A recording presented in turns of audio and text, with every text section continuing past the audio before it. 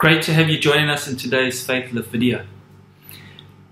I had a family member who had this car which they really loved. It was a two-tone car, so the bottom was white and the top was blue. It wasn't the newest car, but it was their favorite, their pride and joy. I remember the one day he got some rubbing compound and he decided, hey, he wanted to make the car it was looking a bit dull. He wanted to make it shine again, make it look like brand new. I remember him spending days with this rubbing compound, putting it on and rubbing it and rubbing it and rubbing it and rubbing it. After a few days, he just wondered why it wasn't coming out shinier. So he rubbed it some more and rubbed it some more. And eventually, when he got down to the bare metal, he realized he had rubbed right through the top coat, and which made it look even duller and was getting right down to the actual metal, wearing off the paint that was underneath. He had the zeal to get the shine of it off. And I remember having to spray paint the car. It then became a three-tone car with this white at the bottom and these different shades of blue on the bonnet as he tried to cover up his error. But in such zeal to get the shine, he actually wore it off. He wanted to renew what was dull and dreary and to make it look new again. And so he's using this rubbing compound. And really, I just want to ask this question of you today. What renews you? What revitalizes your life? It doesn't have to be something huge and taking a car and trying to restore the entire thing, trying to rub the entire thing down. But even in our lives, what are some of the small things that can just make a difference, to renew you, to make you feel energized? Maybe it's something small like a cup of coffee and a bit of time out after a hectic day.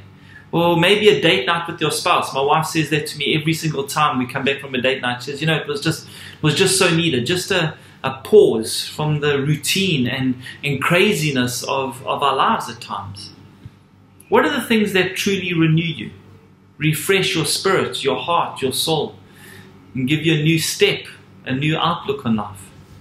Romans 12 verse 2 says, do not conform to the pattern of this world. And I spoke on that yesterday about mimicking. Sometimes we can get transformed and almost mimic the world around us, the pattern that it forces us into. And this is based on what I preached on Sundays. We've been looking at Nehemiah and rebuilding hope. But the second part of that, of Romans 12 verse 2 says, but be transformed by the renewing of your mind. See, God's word needs to be a daily rubbing compound, where we rub it over our lives so that it can transform us, where we can learn about who He is and put it into action. That when we're transformed by God's word, our thinking renews itself.